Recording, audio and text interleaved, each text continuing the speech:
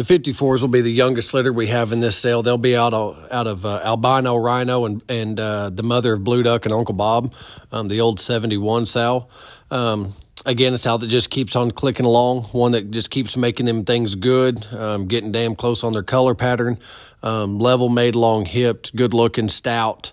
Probably not as sharp backed as what some other ones we have, but they're all going to have their place in our program, and that's another pair we're still very proud of.